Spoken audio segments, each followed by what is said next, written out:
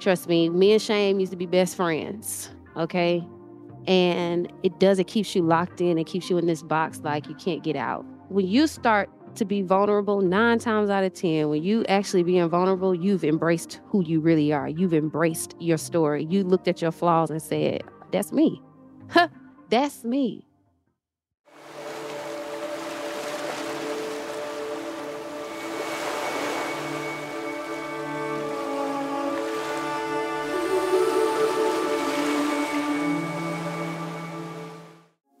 Welcome back, y'all, to another moment with joy. Yeah, it's our time. It's our time to heal, to evolve, to transform, to just change our lives and get back to like the best version of ourselves, right?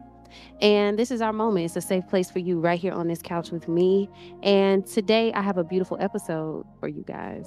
And before we get into it, y'all already know I need y'all to subscribe to the channel. Go ahead, press the subscribe button, and send this video to 2 people. Send it to 2 people, okay? Because we're gonna be dropping love every Tuesday and Thursday. Y'all already know what it is, okay? Y'all. So I am happy as always that you guys are here to share space and to share time with me. And I want to just appreciate each of you guys for always tuning in with me and showing love. So put your names in the chat, drop those green hearts, and say hey to your girl, because I want to see you and I want to talk to you, okay?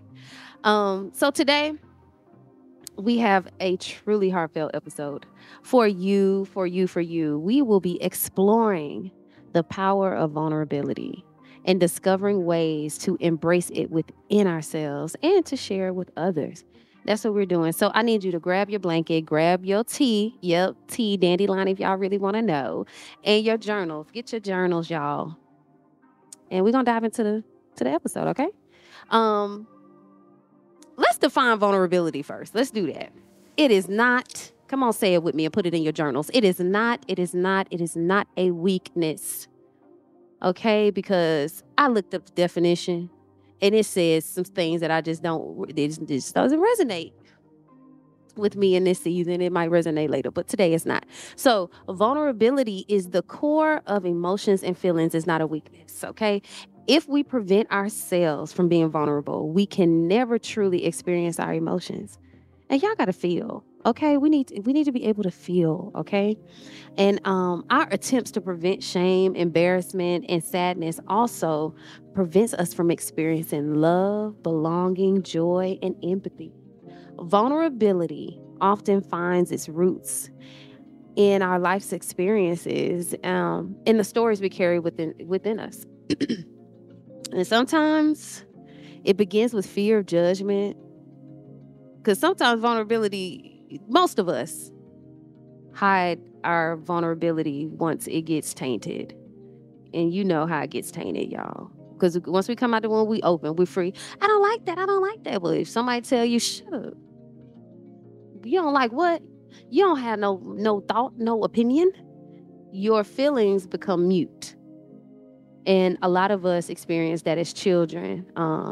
So when it's time to be an adult and it's time to open up and it's time to talk, we have a hard time doing that based on fear of being judged, meaning you so sensitive. Get on back. Get over there. You could take that, as a child, and then we felt that rejection. Girl, go over there and cry. Don't come over here trying to hug me. I don't want to touch you. I don't want to see you. We've heard that before. And that will cause pain and scars and wounds that some people never get over. And it prevents them from tapping into the power of vulnerability. Okay? And some of us have been vulnerable.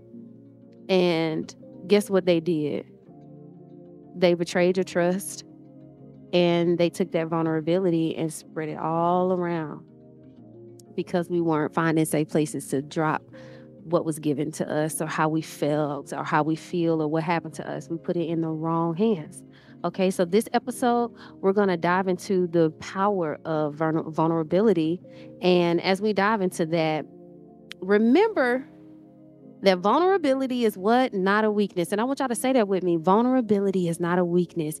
It is strength in its purest form. It is strength in its purest form, y'all. And it holds the key to deep healing and connection, not with just yourself, but with others and the world around you. Vulnerability, it's a word that often makes us feel so uneasy. I know for me, it's been a struggle. This podcast has helped me open up in so many ways that I didn't even recognize. And my vulnerability has also gotten me in situations that didn't feel good, right? Because I'm open doesn't mean everybody that's attached to me is. So that's one thing about vulnerability that makes it uneasy for people. Like it's like peeling off your layers of protection that you built up. And those walls that we built up around us and around others, so much so that we're not just hiding from the world anymore, we're hiding from ourselves with those walls. And so today we're gonna drop those layers and we're just gonna start peeling them back slowly. We're not ripping off a Band-Aid. We ain't doing none of that today. We're peeling these layers back. And yes, they protected you to here, but we're going to find ways to drop those protective layers because you are already protected. You are safe and you are whole and well and grounded right here, okay? So let me tell you something today. Embracing vulnerability is where true healing, true growth, true transformation, all of that begins right at vulnerability. Okay, so what's the first way, Joy? I hear you talking about vulnerability, but what's the first way that I can start being vulnerable? Because a lot of y'all in my email and my DM want Joy, I just want to be more open. I want to be able to tell my story. I want to be able to show people that I care. I want because I'm just so how do y'all say it in a nutshell? Not turned off by being open, but you guys have been hurt, and I want to let you know that being vulnerable allows you to tap into this power that is like no other. Okay. So the first step for me that I think opens up your vulnerable side is embracing your story. A lot of us have not embraced our story. A lot of us hate talking about what we've been through. It is horrible. Horrible. I don't want to talk about it. It happened to me, but that's a long time ago. And hear me. I am all for not living in the past. But vulnerability allows you to open up and say what happened to you and how you got over it, what you're going through if you're still not over it. But that vulnerability opens up doors for so many connections with other people and yourself. So the first step is embracing our own stories. The joys, the sorrows, the triumphs, the struggles, the good times, the bad times, all of it. We have to start embracing it. And each of us carry a unique narrative that shapes who we really are. Embrace the fullness of your experiences today, for they have shaped you into this extraordinary being that you are. It's a beautiful, beautiful person. And stronger, wiser, because we've been through things that we came out of, but just nobody knows. And I think a lot of us don't open up because of that. We haven't embraced our life. We haven't embraced the cars that God gave us. We haven't embraced those lemons that we turned into lemonade and don't nobody know we did it. And vulnerability allow you to open up and start sharing those things. And 9 times out of 10, when we start to embrace our story, the thing that we were so ashamed of, the thing that we thought everybody would just, if they knew that about me, they'll hate me. When we start opening up, we learn that there are people that are just like us, that went through the same thing that we went through. And guess what? And your story will help someone not go through that. They'll look at you and go, okay, sis did that. I ain't gonna go that route. I'm gonna bag it up, think about it again, and vulnerability will allow you to look at your story and go, God freed me from this. God let me come out of this. And it'll help somebody else, okay? So what we're going to do, we're going to start embracing our story. Don't be ashamed. Your life, your story is beautiful. And the second way, if you want to be more vulnerable, I'm so country. My mama told me I was country on this show. This one. If you want to be more vulnerable, we have to also release shame and judgment. Y'all, write that down in your journal. Let go of shame and judgment. I'm letting go of shame and judgment. Say it again. I'm letting go of shame and judgment. Shame keeps us small and prevents us from fully growing and embracing vulnerability. It keeps you small-minded. It does, because shame, that cloud of shame, trust me and shame used to be best friends, okay? And it keeps you locked in. It keeps you in this box like you can't get out. And I'm telling you, you cannot live your life with that shame hanging over you. You have to let it go today. You have to embrace your story, and you have to let go of the things that happen in your story that you need forgiveness for. Come on, we got to let the things go. And that's what vulnerability does, is opens us up so we can see and we can start clearing out. Okay. And shame also stems from the perfectionism part of us, the need to be perfect. And we're going to release that today. I release the need for perfection. Go ahead and write that down. I release the need for perfection, and start understanding that vulnerability is your strength. Vulnerability lets you know I'm not perfect. I'm not perfect. I don't have to be. I'm coming here and I'm doing my best, and that's enough. And then the next day I do better than that, because I'm my own competition. So I'm always going to want to do better. But the truth is, what I'm doing is it. And when you become more vulnerable and you see it as a strength, you just begin to embrace your imperfections, and you begin to celebrate the beauty of your uniqueness. That's what this is. That's all this is. When you start to be vulnerable, 9 times out of 10, when you actually being vulnerable, you've embraced who you really are. You've embraced your story. You looked at your flaws and said, that's me. That's me. And I'm working on certain things, yeah. But I'm embracing the fact that, yeah, I will. What's some imperfections that y'all ain't gonna give me. Just know this. I've embraced my imperfections. And even, I'll say one, I'm country. I talk a little country sometimes. And before I did this podcast, I had to embrace that that's a part of it. I'm from the east side of Atlanta, and this is how all of my people talk. This is me. And I almost took a speech class, y'all. I almost took a speech class because I was like, that sounds real bad. But I had to start embracing my voice. I had to start embracing things that I thought weren't perfect when they are. I had to start celebrating the beauty that my voice held. Like, it's unique, it's different. And now there are tons of people who are being touched by my voice. Now, what if I would have just gave into that embarrassment, that shame, that all that? Y'all wouldn't even have this show. I wouldn't even have this show. We wouldn't even be helping each other grow and evolve. So we got to start embracing our imperfections and letting God just do what he do with us. Okay? We're beautiful and we're unique, and that is a fact. Okay? So how else, Joy? How can I be more vulnerable? You have to start honoring your boundaries. Yeah. Vulnerability does not mean sacrificing your sense of self or disregarding your needs, okay? It's about finding balance between openness and self-protection. This is good. Because a lot of us have been vulnerable with people and thought it was safe, and it wasn't. So the way to become more vulnerable is knowing what to share and knowing what not to share. How do you find that out, Joy? Being with yourself first, doing the inside work with yourself first, writing down all the imperfections that show up, writing down all the beautiful things that show up, writing down your story and saying, that hurt me, this grew me, this destroyed me, this elevated me. You're writing everything down so you can see it. And after you wrote it down, you look at that and you go, okay, that part of my story, I ain't really liking too much. That part of my story, I would never want to hear come back to me. So we just going to leave that out.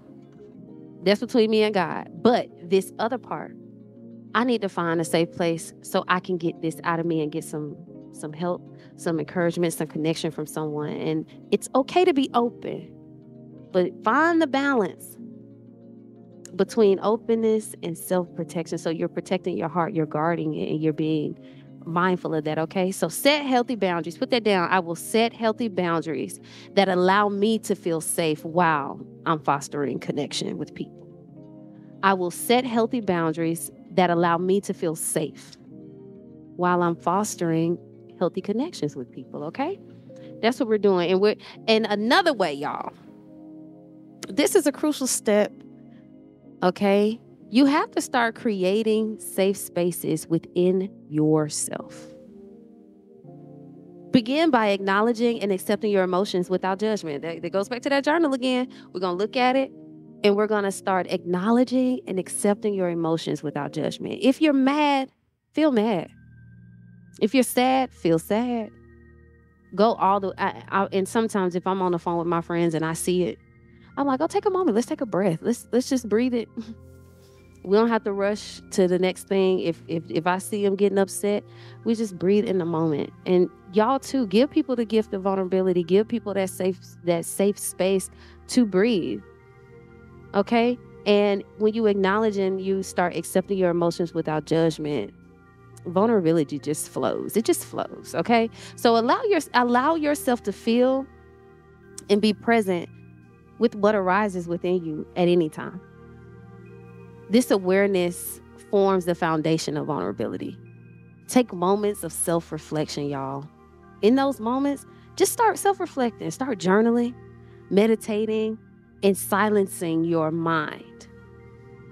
Okay? And in that silence, it'll help you uncover your innermost desires, your innermost fears, and those big, big, big dreams. Embrace those moments of solitude. And we've talked about this before. Embrace those moments and allow yourself to explore the depths of your being. And that is vulnerability. And the more you do that with you, and God alone, the more you start really looking at your thoughts like clouds and they're just passing by. Okay, got that one, write it down. Got that one, write it down. Because we hold a lot as human beings that we don't share. Okay, and we got to start exploring those places so we can start cleaning out and making space for new things. Because some stuff is so dormant that we don't even know it's still there. We got to start cleaning our space out, our bodies, our minds, our spirits, our souls. We got to start cleaning it out. And the first step is to explore yourself. You got to go in, okay? And after we do that, guess what? It makes it easier for you to share with trusted individuals. Okay? And this is with the vulnerability with others. We're going to start being vulnerable with ourselves first because that's where it starts. Can I talk to myself? Can I be honest with myself? Can I tell myself the truth about me? About how I feel? Because some of y'all will feel, oh, Jesus. Some of y'all will feel mad. And I've been a valuable user of this, the protective, defense mechanism. I've used it where I'm mad, I'm upset, but I still don't say nothing because as a child, even if I thought to say how I felt or thought to have an opinion, I get popped. So it allowed me to learn how to just deal, how to keep it in, how to go within yourself, how they say self-soothe. And it's good to self-soothe, but it's not healthy when you close your throat to what you really, really want and I mean throat meaning your vocals, your voice, your sound. You shut that off to the world, and that is where your power lies. And when you're mad, say, oh no, that made me feel, oh no, I can't go around that. Okay? So vulnerability allows you to open that up. You'll see yourself, and then guess what you could do? You'll take some inventory and you'll know exactly what to share with trusted individuals. Okay? And this, choose, y'all. Choose wisely. Choose trusted individuals who have shown you empathy, compassion, and understanding. If they have not shown you any of those three, I would just say, let's go out on another lunch date. Let's see what's happening. But empathy is your sign that this might be safe. Compassion, your sign that this may be safe. Understanding, this may be your sign that this is safe. And even if you say to them, hey, let's give me a little more time. Speak up for yourself and be careful who you share it with. Empathy, compassion, and understanding. Write that down in your journal. That's how I know this may be safe. Empathy, compassion, and understanding. Share your thoughts, fears, and dreams with them. Once you start opening up, share all those things. Get it out of you. Okay? Open up about your struggles and be willing to receive support. Remember that vulnerability is about creating meaningful connections and fostering genuine intimacy within yourself, y'all, and other people. And do not be afraid to let them see your imperfections. A lot of us, I get anxiety about it when my imperfection is about to be on display. My mind starts going crazy, and it gets weird sometimes. But guess what? I have learned to embrace those imperfections, and now they're so much a part of me. They're so beautiful when they come out. People's lives are changed, people's lives are touched, and it allows them to be who they are. And seeing that energy exchange is beautiful to me every single time. And it's because I embraced the imperfection that wasn't really an imperfection to begin with. Let's be real. It's how God made me, and it was a gift to transform atmospheres and people and bring a smile to someone's face who was sad. Those imperfections I had to embrace, and I'm saying that to you. Embrace it, okay? Understand that vulnerability involves showing sides of yourself that are less than perfect. It's about accepting your flaws, knowing that they are beautiful, okay? By embracing imperfections, we allow others to do the same. I'm telling y'all. It's contagious. You start laughing and smiling. They might not do it right off the bat, but eventually they'll start laughing and smiling too. Vice versa. If I'm not feeling well and my friend comes around me and she's having a good old time, 9 times out of 10, I'm going to join in. She's going to lift me up because I'm looking to feel better. Ooh, that's good. You know? And vulnerability will say, I don't really feel it today. My friend come over and puts a smile on my face. Me open enough to say, I'll take that. Okay? Cultivating empathy, y'all. Cultivate empathy and compassion for others. When we empathize with someone else's vulnerability, we create a safe space for them to share their own struggles. So y'all, we're going to extend kindness and understanding and a listening ear to those around you. We got to start doing that. Okay? Holding each other up in this vulnerable state because it's not easy. And we all need that help, that safe space to be. Okay? And y'all, when y'all start being vulnerable, when you start opening up, when you start sharing your story in a safe, trusted place, and you start doing things and saying things that you never thought you would, I need you to celebrate your courage. Recognize that vulnerability requires immense bravery. You got to be brave to be vulnerable. And we also learned early on that bravery and fear can be together. It's not the absence of fear, it's just the courage to keep going. And vulnerability requires some bravery. And each step you take toward vulnerability is a triumph in itself. So you have to start acknowledging, recognizing, and embracing and honoring your efforts, no matter how small they seem to you. Yeah, you talk to your friend about it. That's a big step. Big step for me. I remember never really, I have a hard time sometimes calling my people when I'm going through something really, emotional. And calling a friend to say, hey, I need your help. It's big. It may seem small, but it's big because number one, your friend can say, I'm busy, get off my phone. There's a lot of rejection that goes through our head when we think to call for help. But I'm telling you, no matter how small it seems, congratulate yourself for opening up and saying, hey, I need this. Hey, today that hurt. Hey, I had a trigger today. It reminded me of something that happened 2 years ago. I need to talk about it. That takes courage, and I'm proud of you. If there ain't nobody told you, Joy is proud of you for taking the step to say, I'm going to open up. Okay? So y'all, I want y'all to remember, dear beautiful souls, vulnerability is a gift that we give ourselves. And once we give that gift to ourselves in fullness and wholeness and honesty, we can gift that same gift to others. And we literally become that safe place for people to come and pour, release, and it disappears. Just go, let it go. That's what we're going to do. And vulnerability allows you to do that. It allows us to connect deeply. It allows us to heal our wounds. It allows us to find strength within us that is, available for us to tap in at any time. So, y'all, I want y'all to tap into vulnerability, and I want y'all to look at it as the superpower, okay? And it's going to shape your emotional freedom. Like, we're going to be free emotionally. We're going to be free to feel. We're going to be free from the numbness, from the blah, blah, blah, day to day. Like, I don't feel nothing. It's all good. I don't really care about it. So I want us to start opening up, start embracing our story, start looking at your story and going, oh, that's dope. Yeah, I got evicted. Yeah, okay. But I'm good now. I'm wiser now. I know how to do blah, blah, blah now. So I want you guys to start looking at your stories as beautiful, looking at yourselves as beautiful, looking at your imperfections as perfect. Because you're enough. You're worthy of it all, okay? So we're going to start being what? Vulnerable. We're going to tap into vulnerability, the power of it, because it transforms us. So I thank y'all. I thank y'all for tuning in with your girl this Thursday. Thank you.